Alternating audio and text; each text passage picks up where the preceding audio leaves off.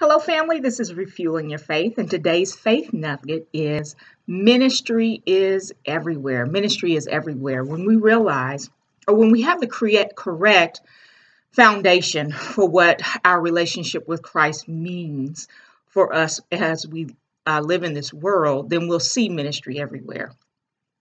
And many of us, especially in America, believe that our calling or God's goal for us is that we would reach the American dream, that we would have all the prosperity that we want, that we will have be married, have 2 kids, and have a white picket fence, that we would be popular, that we would be wealthy, that we would be thin, that we would be all of these things that America or the world would think our goal should be. When we die, we want to have check these variety of things. But the reality is Jesus gave us our mission when he was resurrected from the grave and he was on his way back to the Father. And our mission in this life, when we accepted Jesus Christ as our personal Lord and Savior, our mission is Matthew 28:19-20.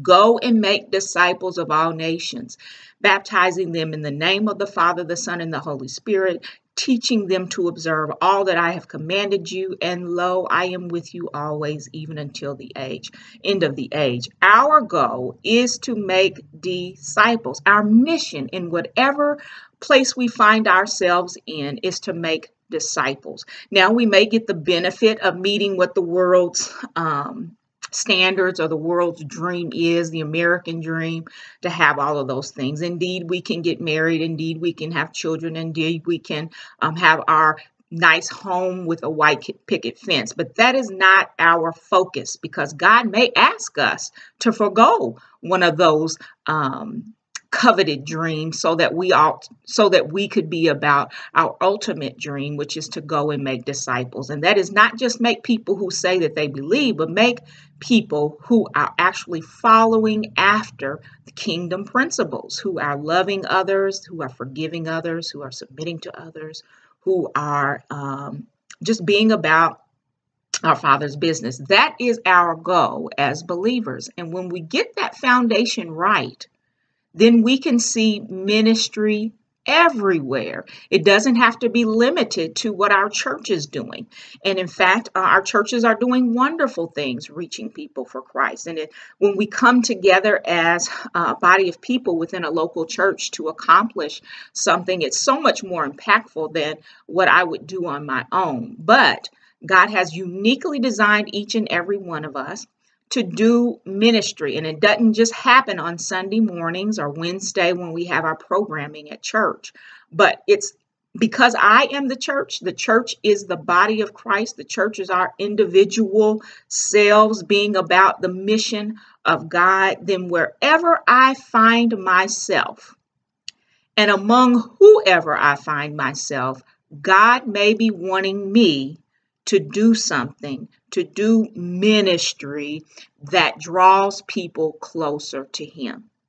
When I get my foundation correct, when I'm not distracted by the American dream, whatever that may be, then I can see ministry everywhere.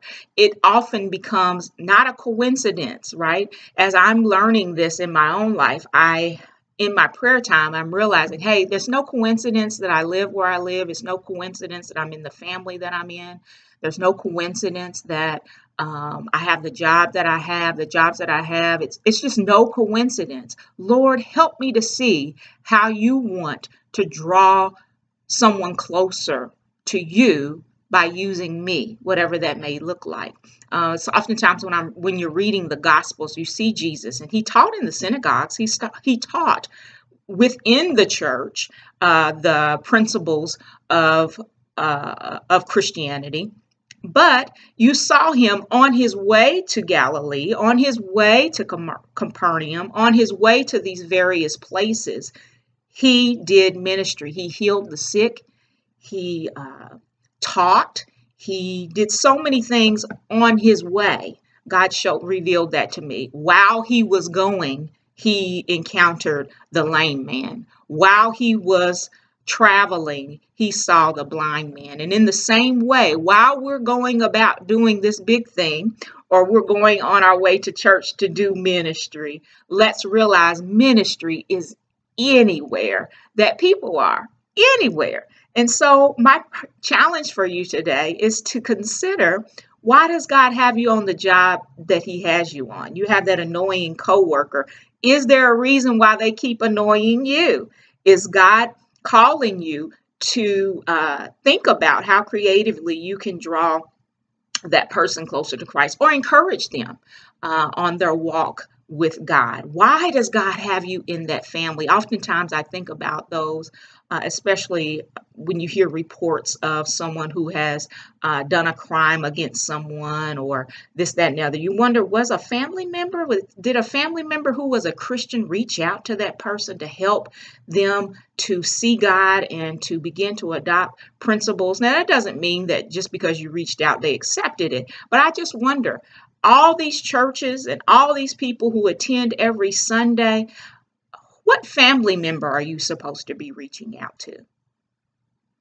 Amen. What friend? Many of us have friendships and we just go shopping or we go do these things, but is there an opportunity to have a spiritual conversation to help them on their walk? If we really believe that Jesus is coming back, if we really believe that there is a heaven and a hell, we need to be about the business of going and making disciples. When Christ comes back, he's only coming back for the church, for those who have put their faith in Christ. And anyone else who has not, then their judgment is to be in hell, an eternal hell that is uncomfortable, that is just horrible. If we really believe that, and we say we do when we have accepted Jesus Christ, you can't just say, I'm going to go to heaven, but I don't believe it for anything else. If you've accepted Jesus Christ, then you're also acknowledging that Christ is coming back and that we have a work to do while on this earth.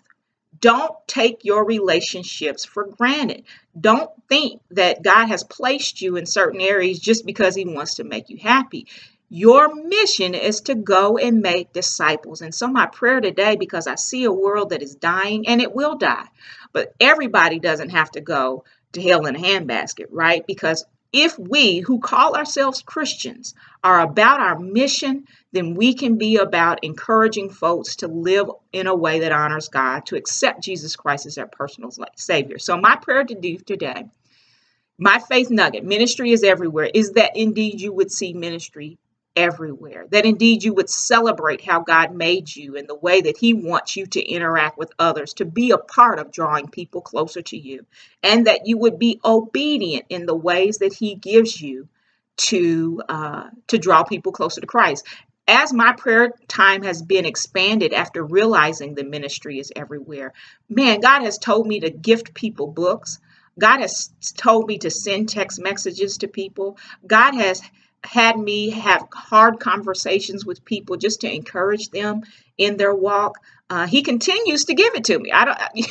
My life is so much more full because I have realized that ministry is everywhere, and I'm trying not to take for granted why he has placed me among the people that he has placed me among. And so in the same way, I want that to be your same experience, that you don't take for granted that you're here and God has ministry for you. Not even outside the walls of the church. It's important for you to be a part of a church, and it's important for you to join alliances with those other believers around you to make even greater impact in your city and in your state.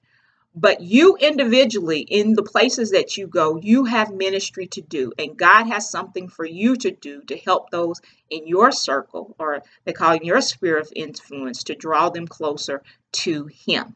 And so that is my encouragement for you today, that you would set aside time today or this week to pray about why you are placed in the places that God has placed you. He wants to use you.